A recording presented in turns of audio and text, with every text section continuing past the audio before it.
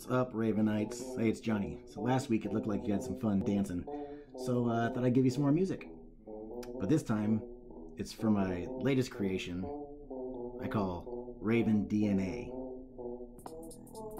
So most of us know this handsome guy, right? Tron Black, Ravencoin's lead developer. Well, let me show you what he's made of, because it's all Raven. So let's zoom out here. Let's see how high we can go. Now, this is a vector file, so no matter how much you zoom in, how much you zoom out, how big you get, this thing never loses the clarity. So it's never going to pixelate. It's never going to. You can make it any size you want, literally any size. So as we go higher and higher and higher, you can see there's about 6,400 ravens throughout this entire piece. Oop, wrong way. We're almost there.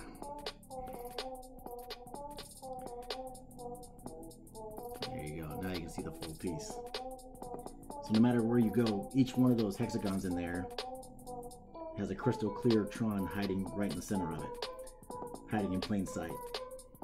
And when we're zoomed in all the way, the zoom is in where you saw his smiling face there.